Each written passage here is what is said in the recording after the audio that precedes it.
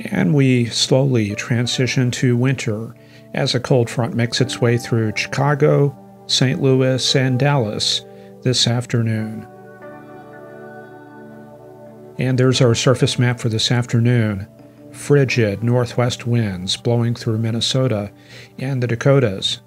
Temperatures below 20 throughout most of Montana. In fact, in that state, the coldest temperature I'm seeing is 28 degrees out there in the western part of the state. Cold front from Lake Michigan down through St. Louis. Temperatures in the 80s all the way up to St. Louis. 70s up to Indianapolis and Fort Wayne. And even out there on the East Coast, 70s all the way up into New York. So we've got quite a bit of warm air advection coming up from the Gulf, picking up that moisture and bringing that northeastward. Let's take a look at the satellite loop. And there you go. That is classic warm air advection. Stratocumulus, altocumulus making its way to the northeast, and a little bit further up north near Vermont, New Hampshire, we've got these little gravity waves where that warm air advection encounters the faster flow aloft. There are some breaks, though, some sunny weather around the New York City area, and temperatures right around 70 in that area. Large anticyclone, this is a weakening polar high, and we can tell that because the dew points are rather dry in the center of that, 50s. Now, if this had a tropical origin, dew points would be in the 60s and 70s. So this is migrating slowly to the southeast and sinking into that large subtropical ridge down to the southeast. Easterly flow in Florida, and that arcs around to southerly flow in Louisiana. Some of those low ceilings coming north, and later tonight we're going to be seeing fog developing from New Orleans up to Jackson. In fact, there's a dense fog advisory for that part of the country. So if you're traveling Interstate 10, later tonight there could be some problems with visibility. Warm air advection also making it into Texas. Those dew points all the way up into the mid-70s around College Station, Houston, and Corpus Christi.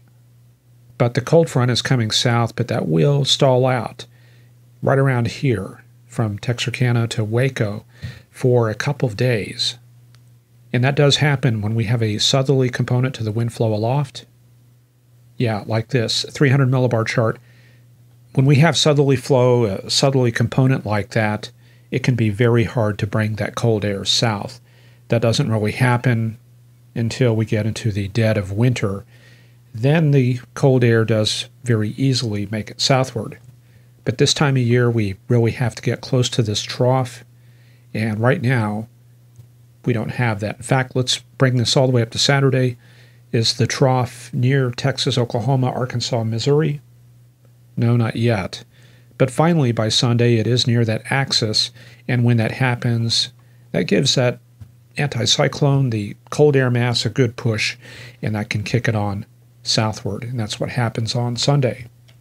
So by the time we get into Monday and Tuesday, it will be much colder across the central part of the country, and probably not a warm-up until we get some of this ridging. That's going to be, towards Thursday or Friday. So it could be a cold few days here coming up for midweek next week. Back to that surface map, we're starting to clear out some of the winter storm warnings as that calm ahead shifts on off towards the northeast. But we do have the cold air advection. You see those little boxes being formed by the pressure and thickness lines. That's cold air advection. That's the cold air on its way south. The boxes get a little bit bigger as you get further out to the west, so there's less cold advection. In fact, cold air is already in place there in Montana. So what we've got for tonight, freeze warnings across a large swath of the northern plains from Madison, La Crosse, down towards Des Moines, Omaha, Lincoln, St. Joseph, Salina, and just north of Kansas City and Topeka. So basically that whole area looking for temperatures down to near 30, maybe even the upper 20s.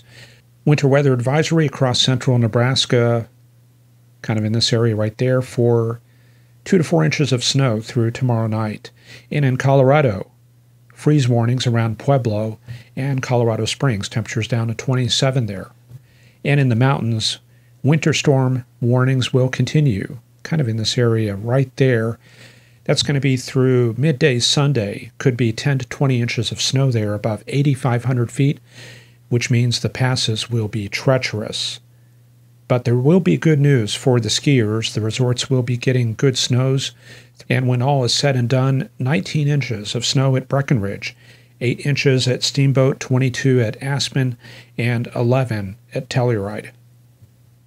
And that's how the satellite imagery looks this afternoon. Looks like a little shortwave moving across Mount Charleston, Death Valley, but overall, fair skies.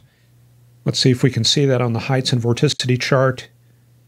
Yeah, a little bit of cyclonic vorticity right there in California, and we animate that and some definite energy moving out of the base of the trough into the Rocky Mountain region and into the central U.S. So, yeah, that's going to be for tomorrow evening, and that may be associated with some of that wintry weather in the Rockies and in Nebraska. And you can see what happens as we run the NAM forward into tonight. Look at this area here in the Four Corners. You can see that's going to start going downhill around midnight. A little band of showers working swiftly across Colorado, snow bands as it hits the colder air around Denver, and snow into Nebraska for midday tomorrow. So that is that shortwave there that we see in California. And the other story there in the west is going to be anticyclogenesis across the northwest and the Great Basin area. And we're going to see Santa Ana conditions develop across most of California. Strong northeasterly flow. And that is associated with an increase in fire hazard risk.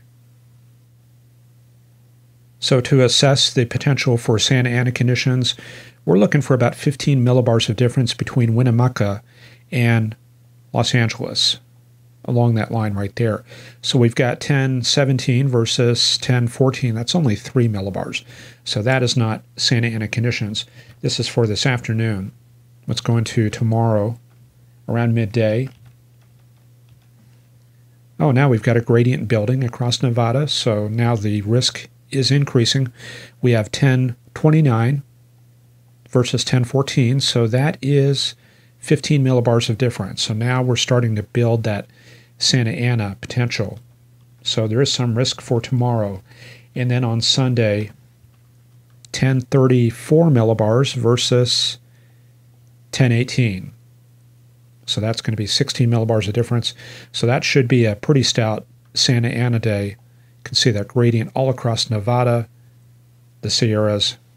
So those winds will be picking up as we go through the weekend. And in the northwestern U.S., the cold air advection is continuing. Cold temperatures in Seattle, 39 this afternoon, 42 with stratus there at Portland. And we do have freeze warnings in effect for tonight from Portland, Salem, Eugene, on up to Seattle, Bellingham, Olympia, temperatures down to 22 degrees in Washington and 30 in Oregon. So that is going to be a hard freeze for this area. Also around Pasco, the Dows, temperatures down to 26 for tonight. So quite cold, and they will be seeing single digits in Montana. Lots of snow on the ground, nice insulating blanket, and clearing. All right, let's head on up north. Large 1040 millibar high across Alaska, offshore flow, which tends to be clear across southeastern and southern Alaska. Warm air advection on the west coast, liquid precip, 30s, so some of that tropical type weather for Alaska is returning once again, and even got 36 up there at Point Lay. All right, in northern Canada, temperatures in the teens. So this is not cold except for this minus 13 at Eureka and 9 degrees at Thule. The rest of the area has been receiving that fire hose of Atlantic air over the past few days, so the temperatures up here are a little bit warmer than we would normally expect. So you're going to find cooler temperatures way down here as compared to up there in the high Arctic. So that's one of those little eccentricities that you get when you deal with Arctic forecasting. All right, the prairies, still some residual snow showers through that area, temperatures in the 20s and 30s. And yeah, Quebec, they are going to be seeing their first big snowfall coming up for Monday. Not quite for Montreal, it's going to be a mix there. The New York border going to be seeing rain, but most of this region of Quebec right there going to be seeing their first major snowfall in a couple days. Quick check of the tropics. This is almost not worth covering. Just Tropical Storm Tammy out there. That's going to be heading on off towards the east. And over the long term, the only thing that we're concerned with is this possible development area. 30% chance on that. That would affect Jamaica, Cuba, the Bahamas, and Haiti. Doesn't look like much potential for that to affect Florida. And we'll just double check that on the surface vorticity chart. You can see the remains of Tammy moving off to the east. Little disturbed area near Jamaica for Monday. Doesn't really get its act together. Another front slamming southeast. That's the shear associated with that showing up in the vorticity fields. And that's going to form this wall that kind of keeps most of the activity out of North America. But still kind of disturbed out there in the Caribbean. Another little cyclone moving into Nicaragua and Honduras, but looking pretty good for North America at least. So what do we have over the long term? Well, we've got this omega block in the Eastern Pacific. It actually looks like that starts breaking up as we get into Sunday and Monday. Becomes more progressive, just kind of a high amplitude pattern, ridging on the west coast, so warming up in that part of the country. Meanwhile, we've got that troughing I talked about, very strong outgoing momentum in the northeastern U.S., 150-knot jet across Quebec and Maine.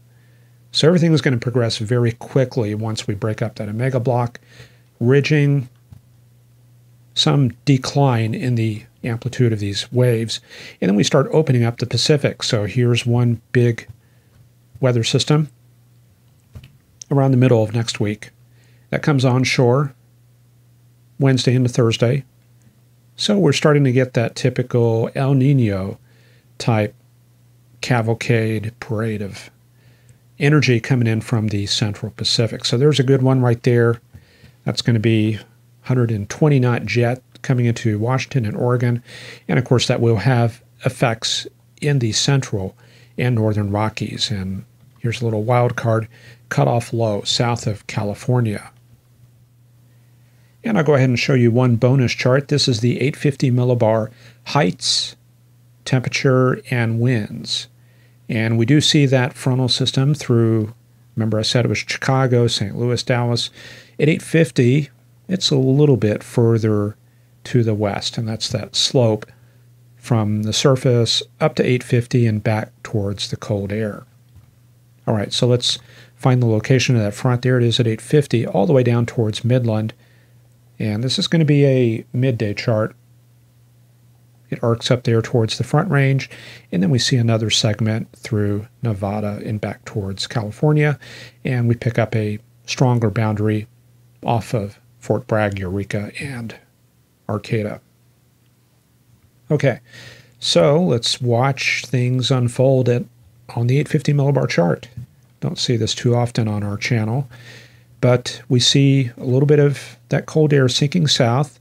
Pretty good plunge into eastern New Mexico for early Sunday, so it's going to be kind of a blustery day in Lubbock, in Clovis, Roswell.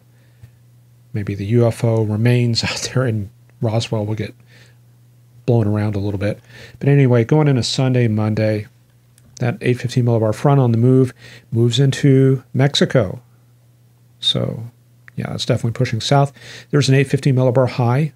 There's a big plateau high across the Great Basin deserts, and that's going to help keep that northerly flow going through Arizona and California, helping to support that Santa Ana wind And then we'll start gradually declining as we get into Monday and Tuesday as that gradient slackens off. But overall, a lot of ridging through this area here into midweek. You can see that northerly flow still in place. 850 freeze line all the way down towards Louisiana, Birmingham, and almost to Atlanta. So there's some cold weather, -10 at 850 over Illinois, but some warming up to the north. That's going to be downslope flow up there in Rapid City.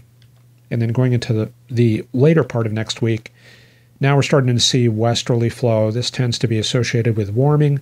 Temperatures coming up to 10 Celsius at 850. But up to the northwest, that's going to be another push of cold air that looks like it's of Pacific origin, kind of flowing like that. And that's associated with that train of Pacific air I talked about earlier. And there's one little wave right there off the coast. Doesn't look like it's too strong at 850, but definite onshore component and southwesterly flow into Oregon and Washington. And at the very end of the period, looks like another little surge of cold air coming south, not quite as strong. Westerly flow in Texas, 20 Celsius. That's warm. That's going to mean 80s returning to Texas for November 6th, November 5th and 6th. So, yeah, not quite done with summer, I guess, down there in Texas and Oklahoma. And that's all for this edition of Forecast Lab. I do want to thank our newest Patreon supporter, David Mackler. Thank you very much for your support. And I do appreciate the support from everybody. It is kind of a difficult situation balancing my time between books and software versus Forecast Lab, which also requires a whole lot of time. This is a one-man operation, so all your Patreon support does directly support the program. All right, hope you all have a great weekend. And we got Halloween coming up here in a few days. We'll be back on Monday for the supporter edition and on Wednesday for everybody else. Hope you have a good one. Take care, and we'll see you soon. Bye-bye.